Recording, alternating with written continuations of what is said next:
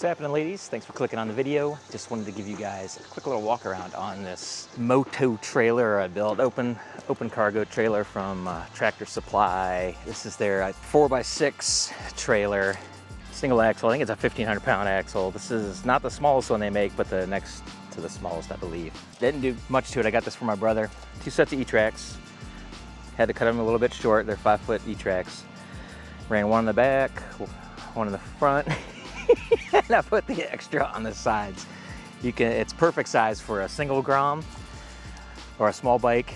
If you want to run 2 bikes, you need to run them ass to face. Ha! I don't get it. Otherwise the handlebars hit.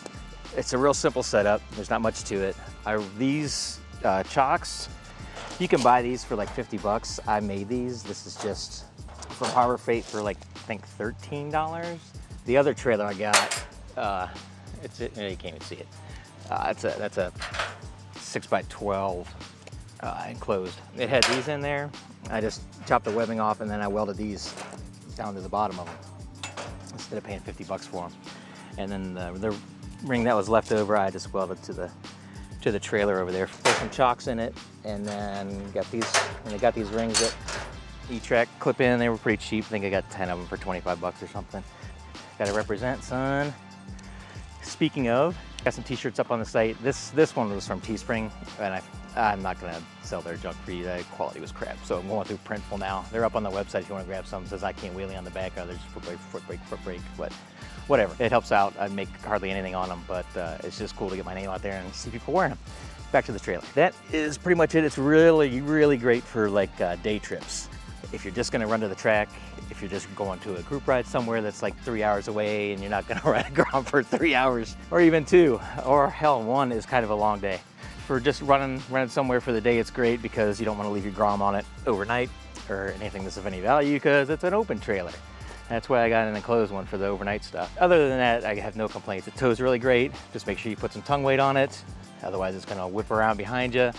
I can barely see it behind the 4Runner over there when it's behind me, other than the handlebars on the bike. But it does ride nice and easy.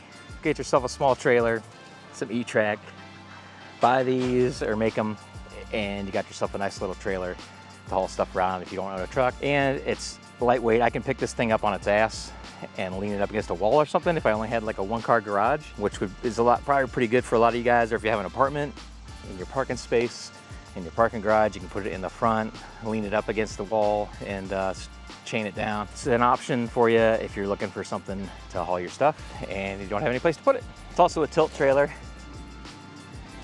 You can tilt it if you want.